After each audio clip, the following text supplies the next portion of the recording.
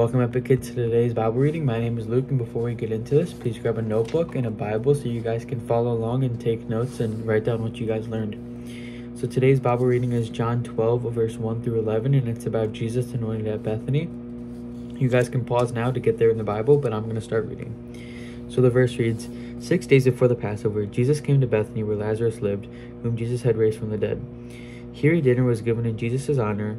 Martha served while Lazarus was among those reclining at the table with him. Then Mary took about a pint of pure nard, an expensive perfume. She poured it on Jesus' feet and wiped his feet with her hair. And the house was filled with the fragrance of the perfume, but one of his disciples, Judas Iscariot, who was later to betray him, objected.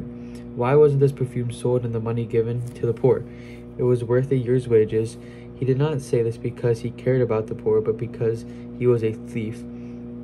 As keeper of the money bag, he used to help himself to what was put into it. Leave her alone, Jesus replied. It was intended that she should save this perfume for the day of my burial.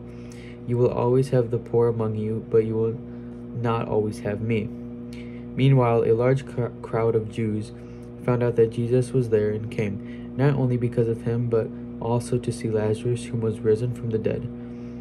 So the chief priests made plans to kill Lazarus as well, for on account of him, many of the Jews were going over to Jesus and believing in him. So that's today's reading. Please stay and watch for the next one.